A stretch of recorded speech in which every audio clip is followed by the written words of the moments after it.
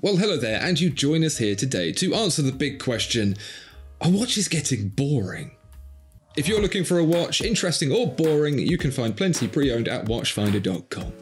Well, since Tom and I have had creative differences within the band and we've decided to take a little bit of a creative sabbatical from each other, I thought today we would introduce a guest for us to discuss this particular topic.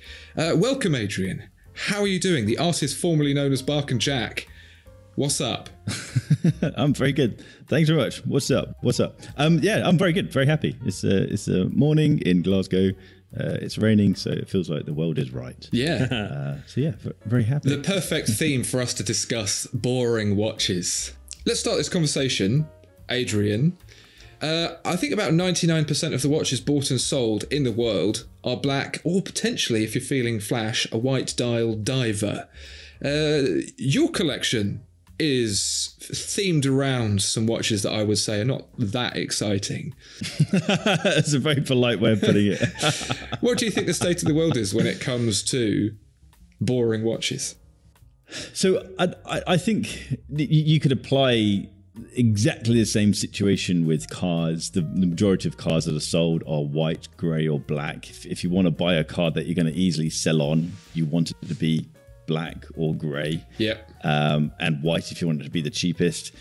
And the same with trousers. If you did a poll on what coloured jeans you'd have, there'd be blue denim. If you did a poll on which colour chinos you had, there'd probably be cream or tan. And so I think it's one of those things. However, I do feel like it is changing. And I do have a boring watch collection. My dials are either black or white. And if I'm feeling adventurous, I'll wear a white dial watch with an orange GMT hand. And that's me being, oh, look, I'm adventurous and crazy.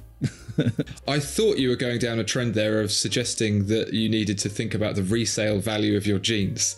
I'm glad that's not the case. What's really weird you never know.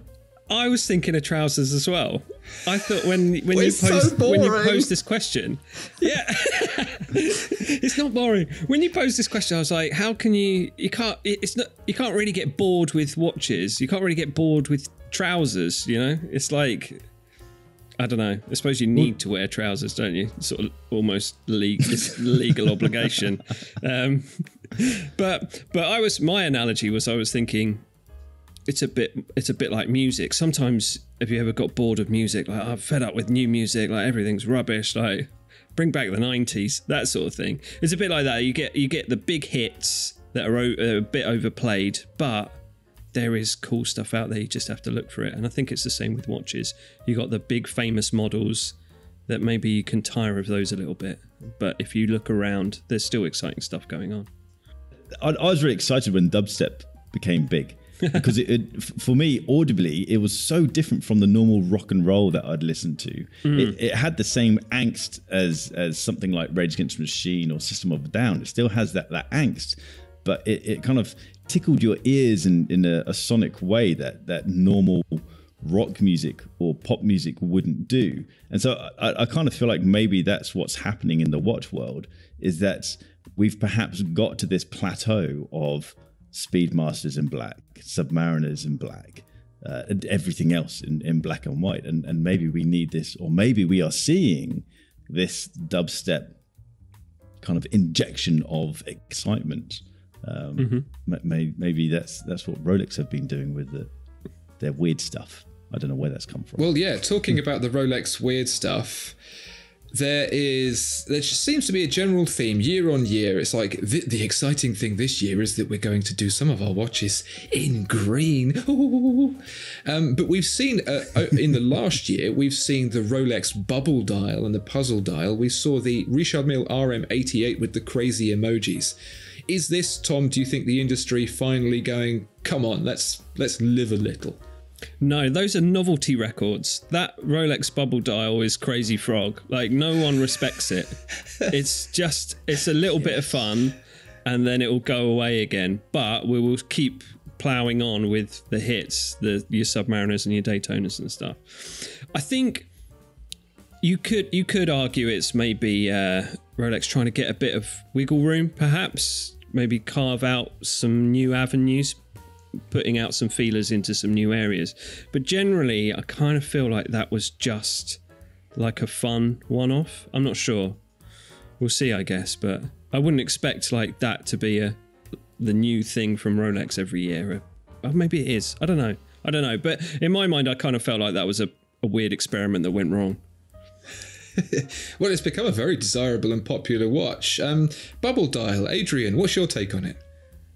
So that point about novelty, I'd expand on that, and I'd say I used to work for a furniture company, which is epically sexy. It's the industry I really wanted to get into. The mystery continues to be unravelled.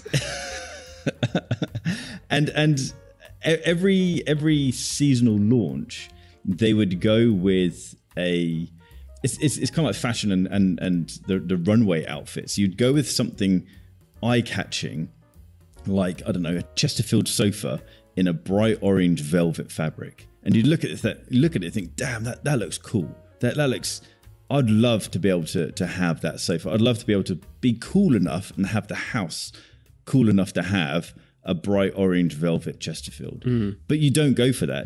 You see that level of coolness, and then you come down and you might get a navy blue velvet Chesterfield, or you might get the Chesterfield but in a bright orange cotton, which is a little more relaxed. And so I feel like it's these brands saying, look, we are this cool. You're unlikely to buy that.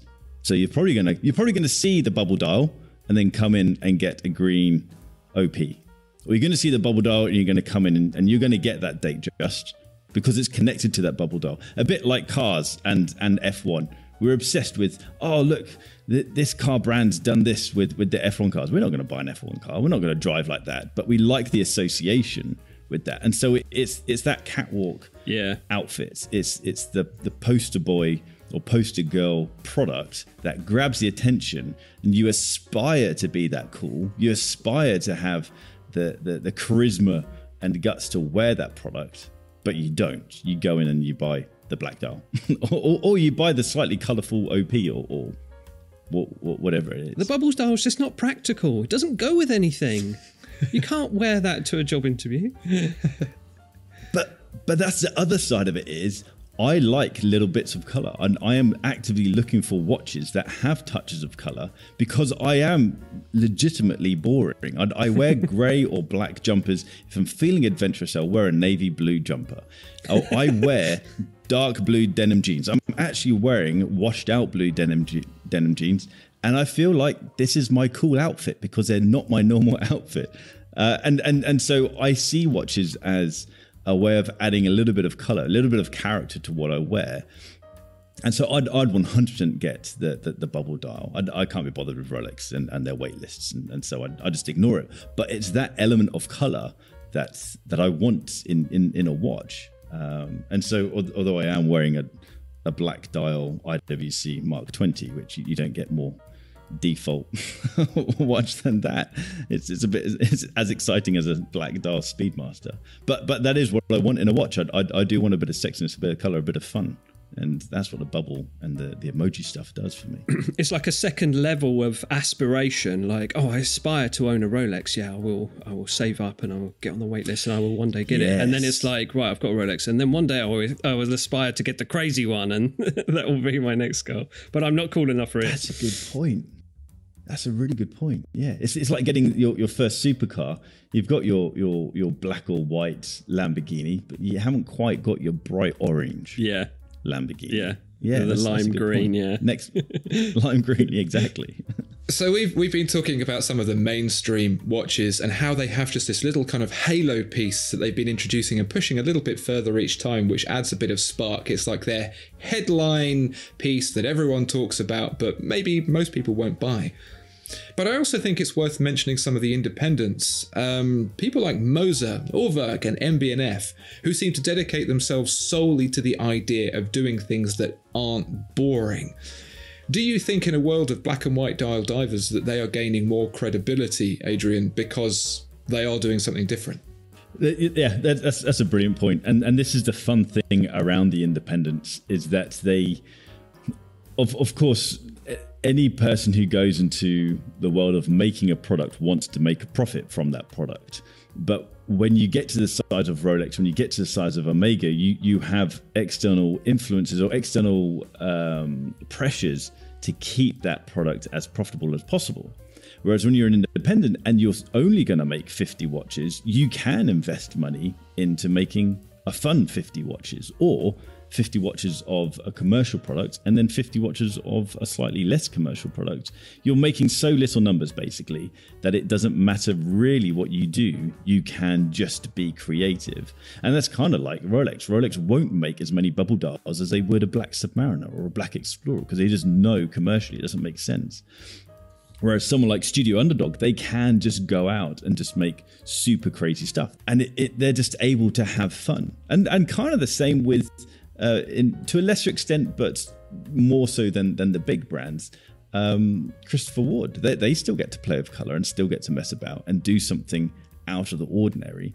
And so, yeah, I feel like that's the fun part of independence. That's the fun part of micro brands. Tom, as a fan of the affordables, what's your take on kind of the straight and narrow versus the wilder stuff? I know you tend to have a little bit of an interest towards some of the bits that have some more uniqueness to them. Again, to plow on with my music analogy, it's the same thing. It's like the mainstream. I like to shy away from that and go into the weird pockets of Spotify and stuff and find new and interesting things that, Oh Caroline is brilliant. That's fantastic at weddings, whatever.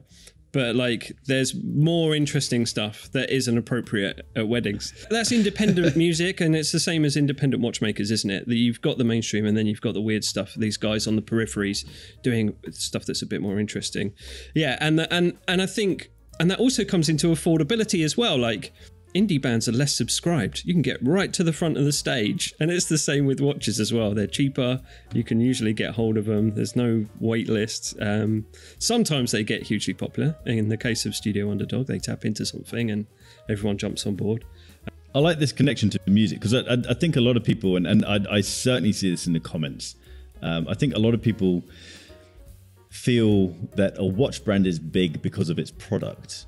Yeah, and it's prestigious because of the product, and that's really not true. It's big because of the marketing branding, the marketing budget. It's prestigious because of the story that they've been able to tell with money behind them, and that's pretty much the same thing in music. Is that a band, however aggressive or however indie they might sound, they are big and they are on the radio and they're getting the listens because of someone getting behind them and putting money into their marketing, unless they've been creative.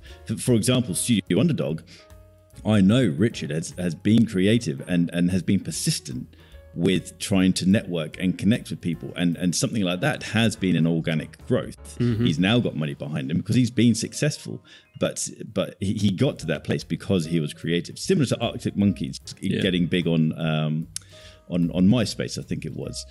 They saw a way of getting out there and getting exposure, but typically a brand has got to where they are because they've been clever marketing, and there's nothing wrong with that. My point is that the flip side of that is that independents often get shunned because they're charging X amount for a watch, and people say, oh, you can't pay that for that watch because you could go over to Omega or you could go over to Longines and get a similar one with prestige and build quality for this amount of money. But they're two separate products. They're two separate lanes of products. Longines, who is part of the biggest watchmaking conglomerate in the world, they have epic amounts of economy of scale behind them.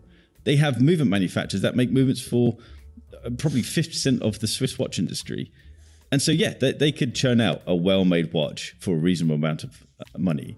Whereas Joe Bloggs down the road, who's creating equally sexy watches, you're going to have to spend more money because they're not able to build 1 million watches a year and sell those parts off to other subsidiaries of a massive group, or have, we could easily go down a contentious route of where things are actually made versus where things are advertised as being made.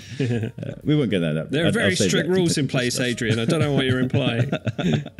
Yes, very strict rules that are easily broken.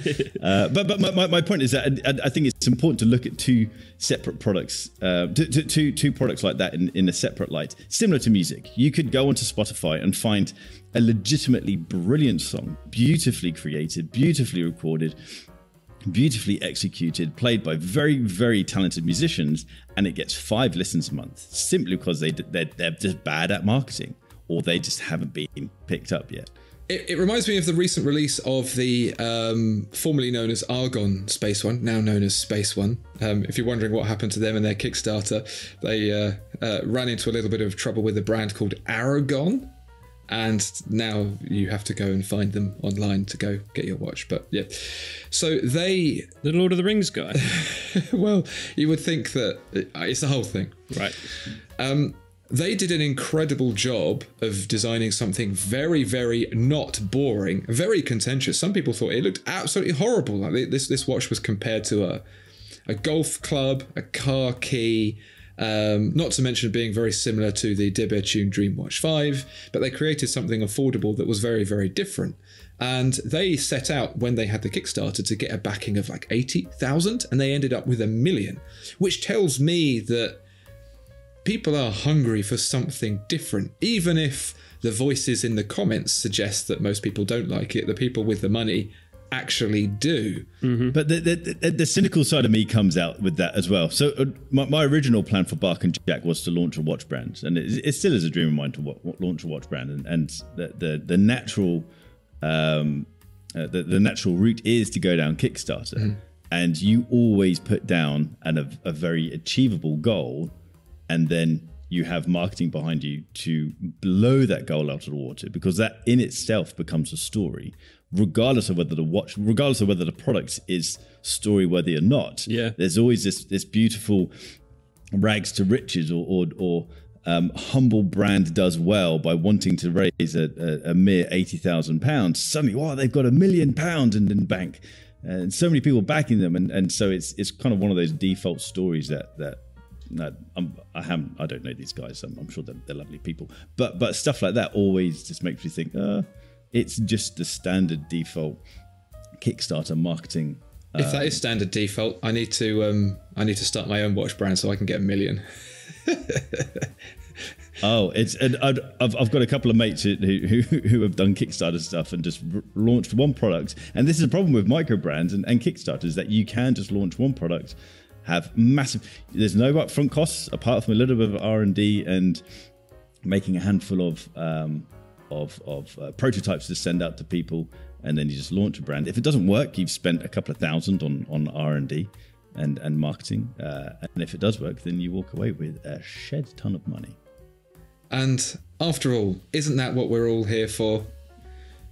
We all want our Scrooge McDuck swimming pool full of money to while away our days in. Yeah. So really, I think what we're suggesting overall here, Tom, is that there is a lot of boring watches.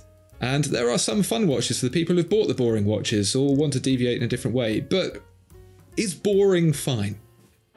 Yeah, I think, it goes back to what Adrian was saying about the cars, isn't it? You need something practical to go about your business in, don't you? Like, I think, there is the boring watches, which are the bread and butter watches for most brands. That's what everybody wears. Something relatively nondescript that they can wear with their washed out jeans and grey jumper or what have you. And then you've got your Argon Space Ones or whatever, which are really crazy and wacky that only the most eccentric, coolest people would wear. But I think the really, really good watches are the ones that fall somewhere in between those two things, that have a little bit of, they're subtle enough to be daily wears, but have enough flair and flourish to be cool and elevated above that sort of boringness. But it's tricky. It's a tricky needle to thread, I think. And that's why I like my Explorer 2 so much, is because it's I feel like it's a really nice level of boringness, because it's just a round case. It's got the typical format of a watch. It's what by a brand that feels nice to wear. It's got that level of build quality that you know this is a legitimately solid watch. The movement inside is legitimately brilliant, but it's white instead of black, and it's got an orange, big fat orange 24-hour hand. And pair it on a Barker and Jack NATO strap, and you've got an absolute killer combination. But it hits that bill of exactly what you've described as it feels conservative enough to feel comfortable to wear, but it has these tiny touches of, oh, look at me, I'm a little bit out there, for me to feel like it's something fun to wear at the same time. Yeah, sometimes that's all you need, isn't it? It's just an orange hand on there, and that's enough. I'm cool. Yeah.